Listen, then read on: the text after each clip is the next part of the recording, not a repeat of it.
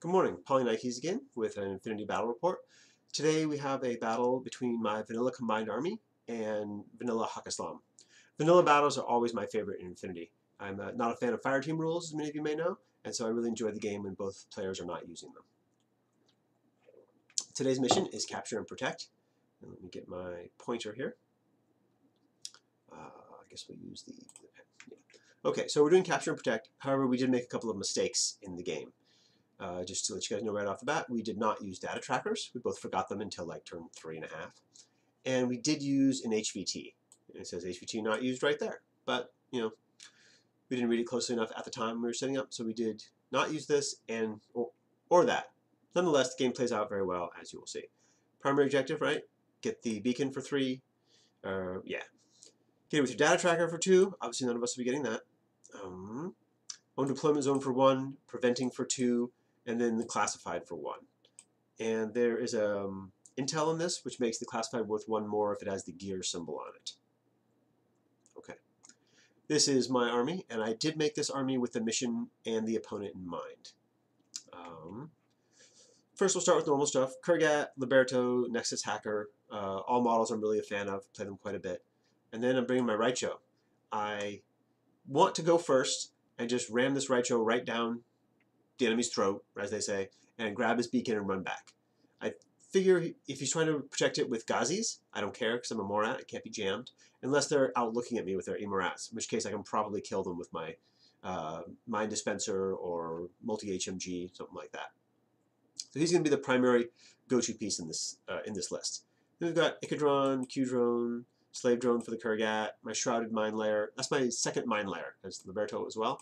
You know, they're going to be there primarily to defend my beacon through in a passive way.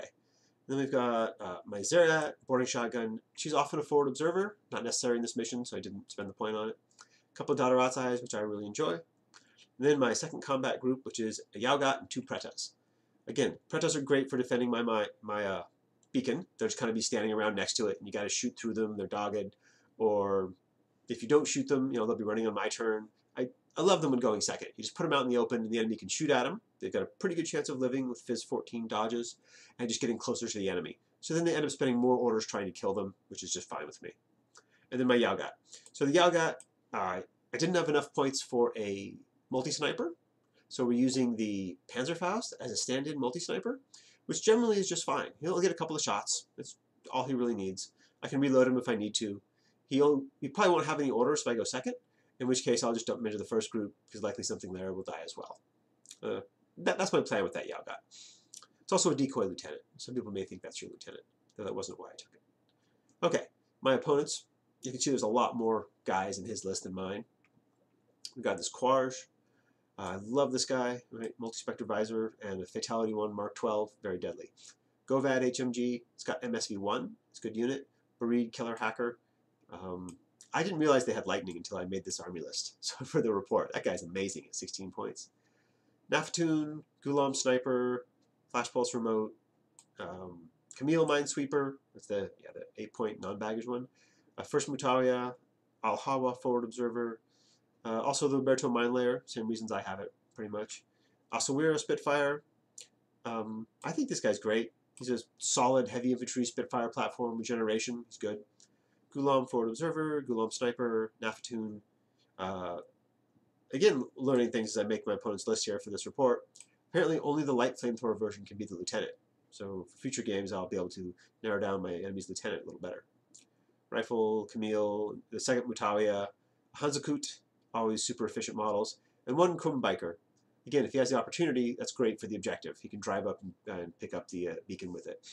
Though my opponent did not make this list with the mission in mind, in particular, he just had the list with him at the time. So, yeah. All right, the board. This is the side my opponent ends up setting up on. Here is his beacon. Here is my beacon. Here's the board from my side. Again, my beacon, his beacon right in there. One of the reasons he chose that side is there's this container next to his beacon, which has an open doorway facing that way. So you can put a Metalia right inside of it or something like that and protect the beacon without even, not being exposed at all. Okay. I have Test Run. which is a fine classified for me. This is the symbol that makes it worth +1. So my secondary objective is worth 2 victory points, assuming I don't have 10 at the end of the game.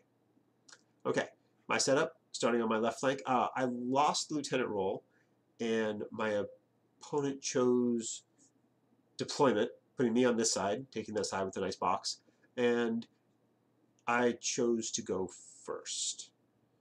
Yes, that's correct. No, that's not correct. I'm going second in this mission. I believe I chose to go second, despite that. Now that I'm saying it, I think that I won the lieutenant role, chose deployment, and my opponent chose to go second. Okay. Chose to go first, excuse me. Okay, anyway, here's my deployment. Here's my Zuriat up in the corner over there, prone behind my HVT, which probably shouldn't be there. We got first Ulaties, Kurgat down here in the corner, first Preta. This camo token is my Liberto. The one up here is his mine. See this prone token in this building here? That's my Nexus Lieutenant Hacker. All right, moving across the board, you can see where that's the mine we talked about. That's the Nexus. So behind him, we've got the Icadron, Slave Drone, Q Drone, second Preta, and this big gap here was originally, I left it as an option for my Raicho. I was thinking about deploying him there because he's got a Slave Drone and Icadron, because I love reloading the mine dispenser. Also, we could go over here, kind of behind this wall where you can see over it. Those were options.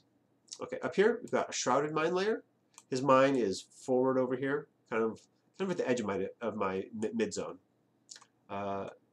Okay, over here, we've got the second Ulaties prone here, and the Yalgat standing out in the open here. This looks like a weird play.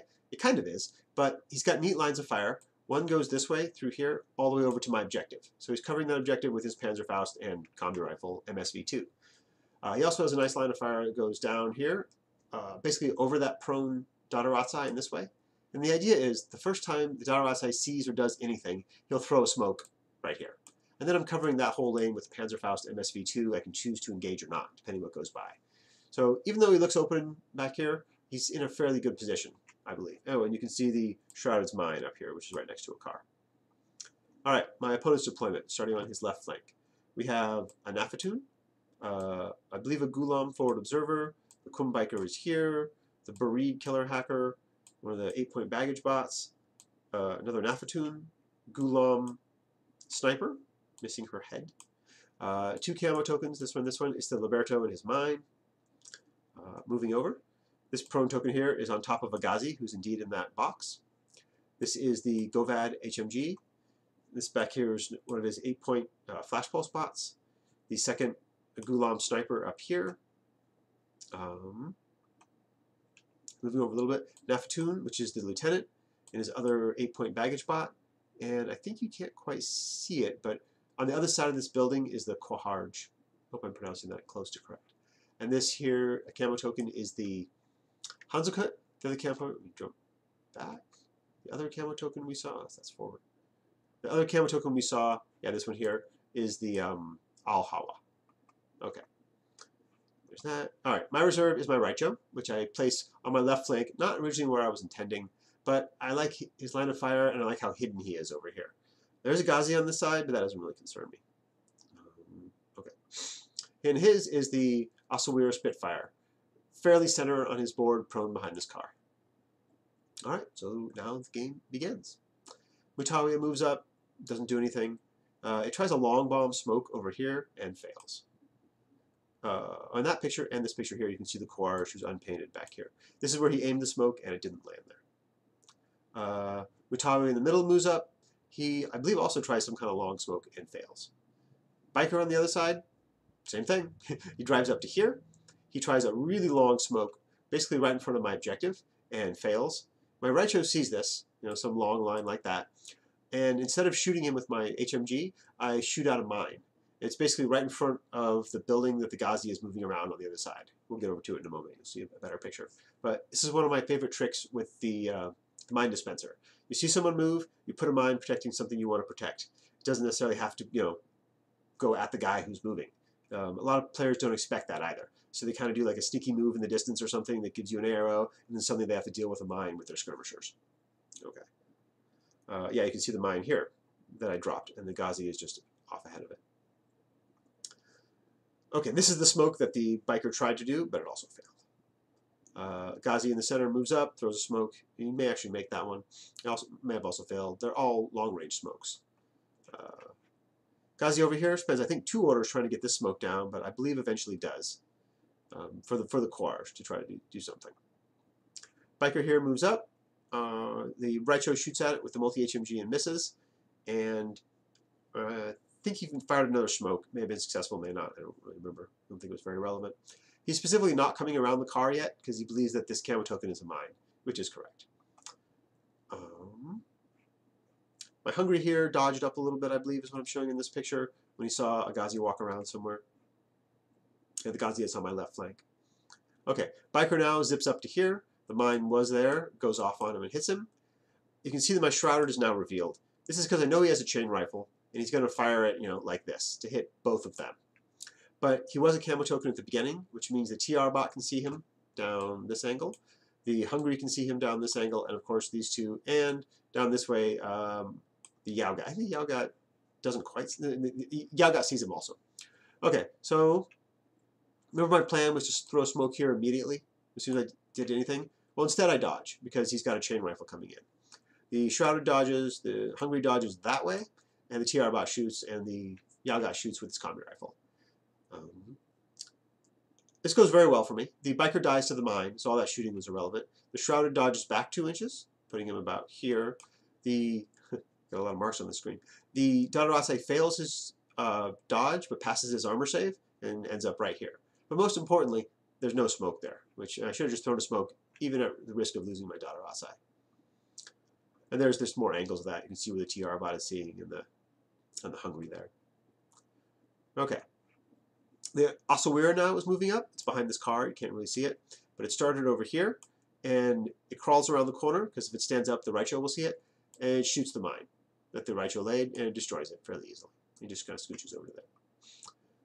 Oh, yeah. There you can see now the mine's gone. The Ghazi moves up. At this point, we're kind of discussing what's going on. There is a smoke down here by now. The Hungry gets a little dodge up to here. I think the Ghazi shoots at him with his pistol. And my opponent's like, I really want to get this Ghazi up here next to your Raicho. At which point, I point out why. I mean, you can't isolate it. You could possibly get, past the Dadarate and get over and E-Marat it, right? You would probably die doing so, but you might get it with an E-Marat. But right behind it is my Engineer, who won't be affected by the E-Marat because he's also a Morat. So it doesn't really get you much. And my opponent agrees and changes plan at that point. Where are we here? Hungry dodge forward. Okay, so the Asawira starts to move up. That's the new attack route. He shoots the mine, comes walking over here where he's now clear from the Raicho, shoots and puts the Dadarate unconscious here. Again, my opponent's pretty sure there's a mine as one of these, but he doesn't really know which one. On the other side, he's just doing some coordinator order moving up. The Breed moves up. The Gulam moves up. It's probably at the same time the Asawira is moving up. And then we get this exchange where the Govad comes around the corner and can draw a line of fire first to the Dadarate. The Govad has MSV1, so he ignores my mimetism. I attempt to throw a smoke here, but I fail and go unconscious. That's where he tries to put the smoke. And you can see the Govad right here, firing down that lane, right into the dot. Once he puts the dot unconscious, he moves a little bit more and he sees the Yaogat. Yeah, it's the same line, but that's it. Okay, I guess that didn't happen just yet. The Asawira moves up to behind the car here, attacking with his Spitfire. The Hungry puts a chain rifle on him. Hungry gets killed. Asawira makes his save. It then engages the TR bot here. He's in his good range, but I have mimetism and cover, and I'm in my 0 range, so -3, hitting on 8s. But the TR bot goes unconscious from one shot there. Okay. This is actually the beginning of my turn here. So let's go back one moment. I didn't get a picture of the Yaogat getting killed. But the Yaogat does get killed by the Govad firing through here. It takes him 2 orders. Yaogat fires his Panzerfaust at him, loses both face-to-faces, makes a couple saves, and then gets killed. And all that happens. Okay, TR bot's there. All right, so I count my orders and found myself with a whole 7 orders remaining when I start my first turn. And I'm feeling pretty bad here because I'm not in a good position. I've got to get all the way across the board, right? So I'm basically going to start spending orders on the tag, hoping to even things out. This unconscious marker here next to the tag actually is the Dadaratai's unconscious marker. The tag has not been hit by anything yet. The first thing it does is move forward, and it jumps vaults because its silhouette is slightly higher than this thing here, which gives it some amazing lines of fire. First shot, it sees that Ghazi, this sniper, that Ghazi, and that sniper. When he's forward, I think. Or maybe it was even over the top of this box, because I'm really tall, the box is fairly tall. So he sees all of those. And I give them each one shot for my multi-HMG with shock rounds, because we've got Ghazis, right? I kill both Ghazis, and I kill one sniper, and the other sniper makes a save. But that was a great shot. I win like all 4 face-to-face rolls. It's outstanding. Okay, sorry for the blurry picture, but here's the tag keeps moving up. It's now trading fire with the Asawira, who's over here. He first has me out of cover, and I move over here, and I'm in cover, and there's some fire going on there, as well as with the sniper up here. It takes a couple of orders, but I have eventually, a clearer picture when I get farther on there, eventually this sniper keeps making saves and dodging. From on top of the box here, I have line of fire all the way over here to this Nafatoon. He gets 1 round and goes unconscious. And eventually I double crit the Asawira here, and he goes unconscious. He has regeneration, so it's not terrible for him. He'll be able to get back up, but he is down. Okay, it tags back in my deployment zone here, but what it does is it moves over to here, where I can use that heavy shotgun on 20s. That's amazing with this guy. And I fire the heavy shotgun into the Quarge and into the sniper up top. That exchange doesn't kill anybody, actually. The Quarge makes his save, falls around the corner, and I believe that I just miss the sniper because he's outside of 8. Over the course of this, you see these 2 wounds here. My tag does take 2 wounds. I think one from a Spitfire and one from a sniper. But I am able to fall back all the way over to here, get into cover right here, and kill the sniper who was up there with one of my last orders, which I believe was the irregular order taken from the Liberto. And my actual last order, which here's a better picture of the 2 wounds and where he ends up, is us checking line of fires on things. That's just camo token moving out. Okay, so my actual last order, I set my Icadron to assisted fire, which gives it burst 2 on the ARO. It's moved up with a coordinated order, so it has line of fire to the unconscious Asawira, and that's why I gave it assisted fire. Because even though he's BTS 9, right, so flash pulsing him isn't that great, I'll just pistol him. And as he's regenerating, it'll be normal rolls, so he may go unconscious again as he tries to regenerate. Okay, my opponent's turn. The camo token moves out, and this was kind of a hard decision for me that I may have made the wrong decision on. Oh, something else happened first, which, yeah. My tag, which is in this position against this wall right here, right? So the Quarge moves up to the corner here where he can see me with his damage 16 Spitfire, right? That's quite a dangerous thing. He fires at me. I make an armor save. Remember, I only have 1 wound left on the tag here. And I guts over to here next to the Dadarazai. So now I'm in cover through this box from the Quarge. So, yeah, there you can see it moved over. Okay, now the Quarge moves up to here. I believe he takes another shot at me from there and then just holds that ground there. Okay, now the camo token starts moving out. Camo token moves out here, which is what we're seeing. And this is where I had a little bit of a decision. I decided to hold with my camo token over here and discover with the tag here. Now this is quite likely a mistake because the tag is not in cover in this direction. So if the tag discovers, which it did, and the camo token decides to reveal, he can shoot at me, probably within 16. So probably on 14s, because it's camo guide, let's go 11. But it's an unopposed shot, right? 3 shots on 14s, and if I fail any save, I go unconscious. Even though I armor 8, it's still giving my opponent an opportunity to take out the tag that I probably didn't need to give him. I should have held with the tag and discovered with the camo token over here. I didn't do that, basically because I didn't want to reveal my camo token yet. I like them being hidden. So that's exactly what happens. It reveals, it shoots at my tag, but I make the armor saves. And now we've got a Hanzokut out here, who, because this guy held the Liberto, he takes a shot with his light shotgun when she shoots, but misses. So I believe the Hanzokut tries again, moves over to here, and gets a light shotgun and a multi-HMG round, and this time is killed by the multi-HMG. Yeah. Okay. This is the Asawira, who's around the corner here, trying to regenerate. There's a line of fire here to the Icadron that has assisted fire. I double pistol him and kind of predictably do nothing, but I do it. Next picture, Osawira comes around the corner to get a shot on the tag. Again, I'm out of cover here because I was forced away from this wall by the Quarge coming in from the other angle. This is a great two-pronged attack, right? Force your opponent out of cover, engage them over there. And I can't fail guts any farther that way because I can't get over my dead dot Ulatii. And you can't stand on unconscious guys. So the Osawira comes up, takes the shots here, the tag shoots back at him, and the pistols come at him again over here. And amusingly enough, the shots bounce off the tag, any ones that hit, and the Ikadron puts the Osawira unconscious with one of his pistol shots. There's his unhappy face unconscious marker. I think that, I don't know what this picture is. I think the Hanzo attack might have happened after that, where it moves over one and then gets killed by the multi-HMG. This is the end of my opponent's turn 2. You can see a Nafatoon down here. It just kind of moves up midfield. It does get a very long range shot here on my Zuriat. Zuriat dodges on a 1 successfully, and the Nafatoon gets a hit on a 1 somehow, and so they just cancel and nothing happens. Alright, now we're going into my turn 2. Start with my engineer moving up. The slave drone also moves up a little bit over there.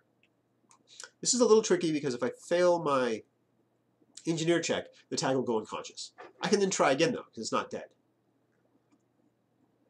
So it's not that dangerous, but it is a little bit. And fortunately, there's a slave drone moving up. Fortunately, I do repair it and then move over here into this corner. So the tag is now down to taking only 1 wound, which makes me feel a lot better. You can, do things without risking dying to a random crit. There's a slave drone moving up, just in case I need it over there.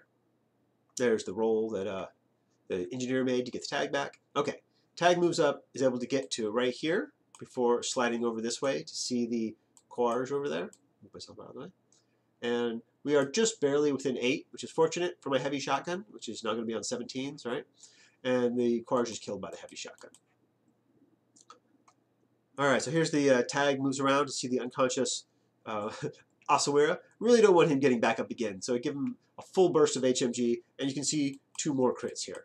So apparently that's the way you kill Osawiras, with tags. Just roll at him to crit him. Okay, he's down.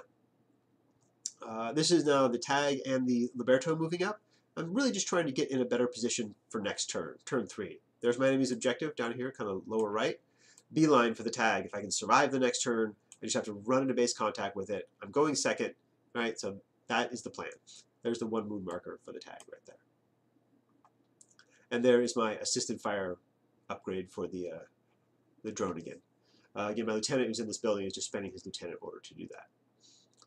Okay, so this is my opponent's other camo token, which as we know is the Al-Hawa. There he is once he reveals. And he reveals, where is he? He's that way. I'm not sure why I took this picture. But he is off that way over there. And he's kind of coming down this way. I know that my tag ends up facing the wrong direction, which is really annoying because he shoots me in the back. Nafatoon. Nafatoon runs up over here. Is this a picture of the Yeah, there it is. Nafatoon moving out right here. It runs all the way up to this corner where it gets a shot at my tag with the flamethrower. I do believe my tag got a turn to face because I wasn't not facing it when the Nafatoon came around the corner. Yeah, there I am. She flamethrowers me, probably right underneath my picture. And then I survive that and guts test over to here, which is where I am there. The Nafatoon first, as she came out, shot this way. That's what happened. Nafatoon shoots over here, puts the Liberto into no wound cap. Within 8 is the tag, who takes a turn to face. So then squares off his facing, kind of like that. So that when she gets up to the corner, I can see her. She flamers me, I shotgun her, I take the save. She makes the save as well. And I then guts test over to here to now be in cover. Which doesn't really help that much from the flamer, but it's there. And yeah, there's the picture of that interaction. Now I am facing the wrong way. Al-Hawa comes up. He gets over to here. We get 2 discover attempts from the 2 drones, that one and this one. They make it. That's why he's revealed here. But that doesn't really stop him.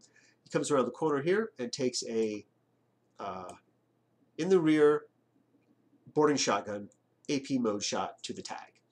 That is, that's a fine play. Again, the tag has 2 wounds now, so it's not terribly likely that I'll be killed by it, but working on the tag is going to be good.